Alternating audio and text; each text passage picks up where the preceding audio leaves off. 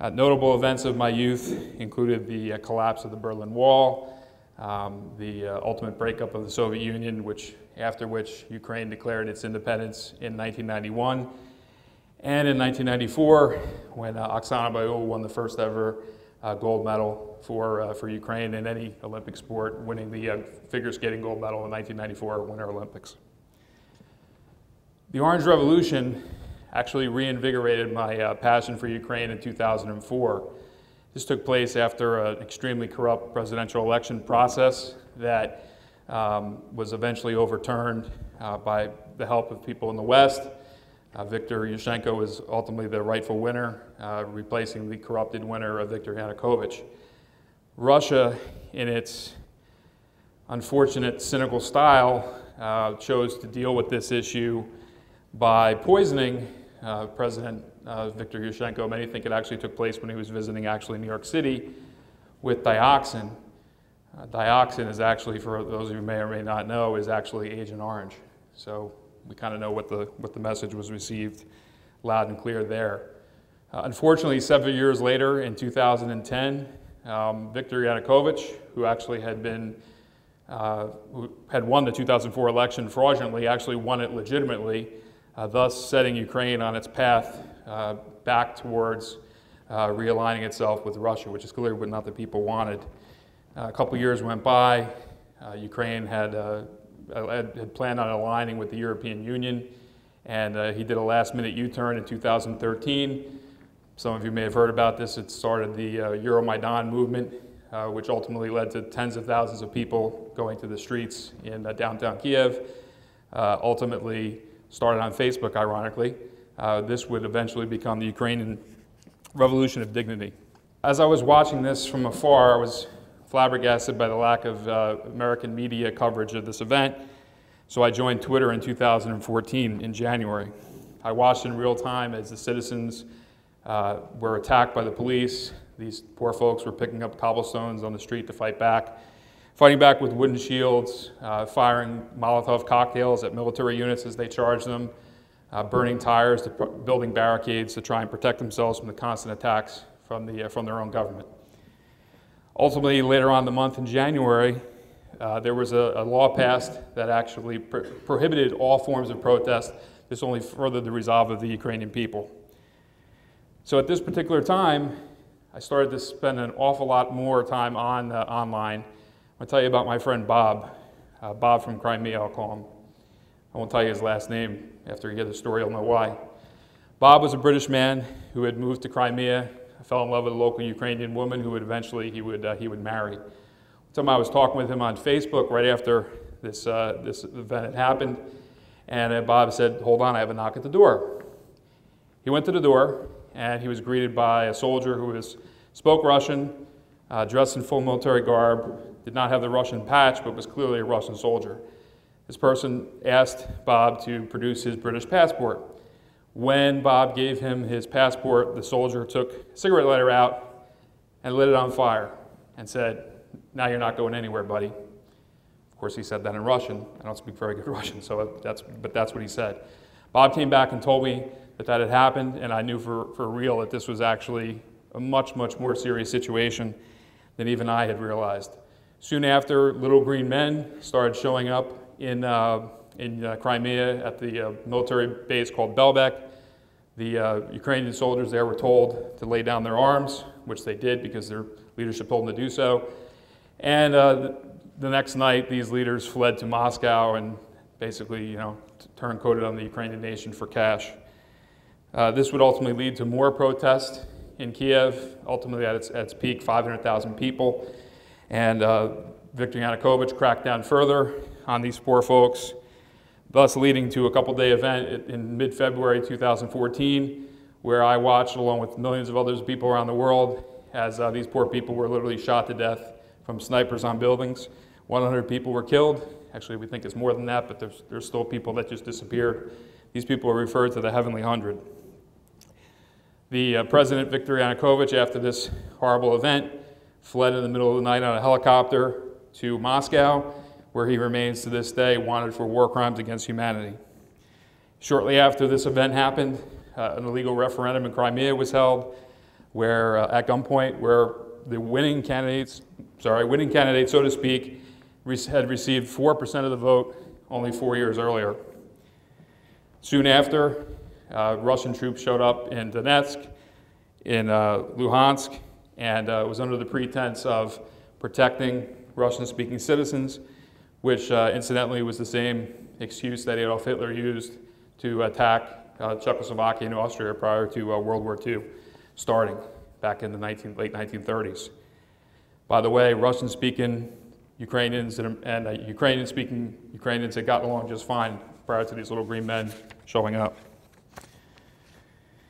So this Russian invasion of Europe, because after all, Ukraine is a European country, a lot of people don't know that, has resulted in the last 4 years, it's an undeclared war, 10,000 deaths, over twice as many casualties, over 1.6 million refugees that nobody here in the world really talks about.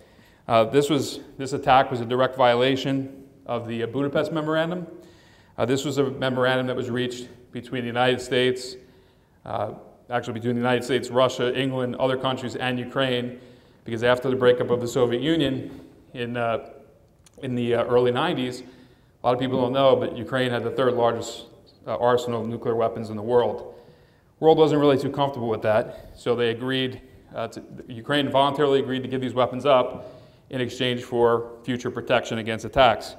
We all know how that went, and when Russia invaded, the world basically sat by and did nothing. It's no accident that countries like Iran and North Korea have been ratcheting up their attempts ever since the last few years to try and develop nuclear weapons, because the West word doesn't really mean the paper that it's printed on. So after watching all these events, I was extremely moved, to say the least, and I knew I needed to join the fight, but how could I do that? So I started a Facebook group. I called it 1 million people around the world in support of Ukraine's fight for freedom. I knew I had struck on a very good theme because we grew to 1,500 people within 24 hours from countries all over the world. This group inspired me to travel to Ukraine for the first time in my life, a couple weeks after the horrible killings. I was able to speak at a prayer service in Lviv, which is the western part of the country, honoring 17 of the 100 people who had been brutally murdered by the government. As it turns out, this was actually carried on national television. Did not know that at the time. It was only a 90-second speech. After I gave the speech, I was incredibly moved, almost to tears, as I walked off the stage. There was literally a line of people around the block waiting to shake my hand with their hands bowed across their heart. They were just so moved that somebody from the United States was there, telling them that there were other people around the world who actually cared about what was going on to the people. At that point, it really justified why I had flown to Ukraine. People were not just fighting for their economic freedom, but literally fighting for their very lives and right to exist. All these people wanted to join the EU was to have a similar lifestyle to their neighbors to the west, Poland, who 10 years earlier had joined the EU, and 10 years later had about 3 to 4 times the average quality of life and monthly income as their Ukrainian neighbors to the east. So after I was in Lviv, I had the opportunity to travel to Kiev, where I was given a private tour of the self-defense forces that were set up in tents all around the city. Following day, I actually was able to go on a stage, not dissimilar to this, except instead of there being a couple hundred people out there, there's about 5,000 or 6,000 people out there. And I was given an opportunity to speak, but because my Ukrainian is nowhere near as good as my English, quite frankly, I chickened out. The incredible thing was I actually got a standing ovation and I didn't say a word. Even thinking about it to this day gets me very emotional. Later on that evening, we had stayed at the Hotel Ukraine, which was right across the square, and only 2 weeks earlier, I'd actually seen 12 people literally bleed to death in the hotel lobby downstairs. Quite an incredible time. So after this, returned to the United States, started working more actively and led a march in February 2015 in Washington, D.C., where we had reached out to the Baltic community, specifically had the president of the Lithuanian American community join us on our march. What this demonstrated was that we were going to be quite more than just a Facebook group. Because of my, persistence, ability to attract people, we had over 40,000 people in the group at this point. I had reached out to Fox News. I don't have any training as a journalist or as a writer, but I was able to convince them to write an op-ed, or let me publish an op-ed piece about what I was doing with the group and also the march, actually in advance of it, to try and get more media coverage to come out. We published the piece. I met another gentleman by the name of Andy Billick, who's since become a good friend. He's a retired journalist. He was instrumental in the 80s, actually leading tens of thousands of Ukrainians in the streets in Washington, D.C. He helped me tremendously to write a second op-ed piece that was targeted toward the African-American community, detailing the historic friendship between one of the most famous Ukrainians of all time, Taras Shevchenko, a famous poet, and Ira Aldridge, and their tremendous friendship that they had in the 1860s, which was actually a time when slavery still existed in the United States. So, after this, I actually prepared to go back to Ukraine for a second time for almost a year, except this time my trip had two purposes. In the prior year, I had actually hosted, along with my wife, a Ukrainian orphan from Odessa, and after a series of back and forth, she had asked my wife and I, not only could we adopt her, but could we also adopt her best friend. Now this was a big decision, as we had 3 children of our own, 2 of which are in the audience right there tonight. And my wife said yes, God bless her. I traveled back to Ukraine to this internat, which is what they call orphanages in Ukraine. I'll never forget that. There was a road that you don't drive on when it rains. We traveled through a village that had bombed out houses from World War II that still had not been fixed. No electricity, no heat. Orphanage that they were in didn't have drinking water. There was 92 kids there. There was no toilets. There was literally just 2 holes in the ground for them to use. I had asked some of the locals, you know, why do you guys not have any signs? Never forget the answer. Well, we took them down so that the Germans didn't know where to drive their tanks. I said, that was like 7 years ago. Obviously, this place didn't have a lot of tourists, to say the least. Unbelievable. So while I was there, because the adoption process took 68 days consecutively, I was able to travel around the country because of my contacts in the group, going all the way from the extreme northeastern part in Kharkiv, where I was able to give a press conference, where they actually put out a video of the march that we had done in Washington, D.C. only months earlier. Kharkiv, so any of you might know, is actually the 2nd largest city in Ukraine with over 1 million people behind Kiev. And then we were also able to travel across to the western part of the country, back to Lviv, back to the place where my ancestors are from, and I was interviewed by a television station, Zeke, again telling them what I was doing, what I was all about, and what we were trying to accomplish with the group. So recent initiatives include last year in May, we did another march from the Washington Monument to the Holodomor Memorial, and that march has attracted over 400,000 views so far to date online. We had reached out to the producer and the director of a Ukrainian documentary called Breaking Point, The War for Democracy in Ukraine, Mark Jonathan Harris. He's the producer. He actually has won 3 Academy Awards for Best Documentary over 3 different decades. His writer, Paul Wolanski, I was able to convince these guys to actually fly from Southern California, from Hollywood to DC, and we were able to, with my help and their help, screen this documentary inside the U.S. Capitol to congressmen and women and former and current ambassadors from and to Ukraine. Unbelievable experience. These gentlemen also marched with us the next day. We've become good friends ever since. This march was done to highlight the importance of the relatively unknown mass genocide and starvation of Ukrainians that took place from 1932 to 1933, where 7 to 10 million Ukrainians were starved to death by Joseph Stalin.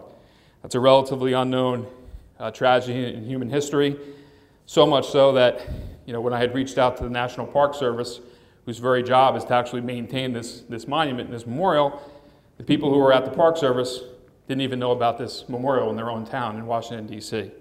So that kind of further proves why I do what I do. We had reached out in this march to members from the African American, Latino, Asian, and LGBT community, and we had representatives from all 4 communities join us at the march. We think that this was the first time that ever happened in the Ukrainian diaspora in the United States. Current initiatives, we are in the process of forming an NGO called Millions of Voices for Ukraine, the goal being to activate both Ukrainians and non-Ukrainians alike, to give them a voice, because the Russian propaganda machine is very well funded. And right now the feeling is that it's a debate where only one side is really showing up. So we know how that goes. We really feel that the world needs to know, how important the situation in Ukraine is, the truth about what's really going on, and why it's relevant to each and every one of us, not just for Ukrainians' sake, but Americans and Europeans. So the Ukrainian people have been fighting this war for 4 years by themselves. And it's very important that they know and that we know that they're not just fighting for themselves, but they're really fighting for all of us. You folks here tonight who go to JMU, you're representative of the next generation of Americans. This is a new time with social media not only helping to elect a recent American president, but also a current American president who actually uses Twitter to actually set public policy.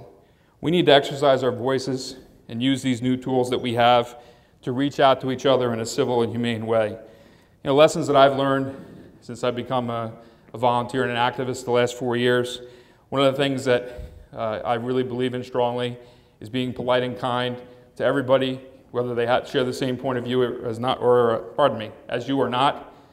Example of that, when I've led so many of these demonstrations now, I can't even keep count.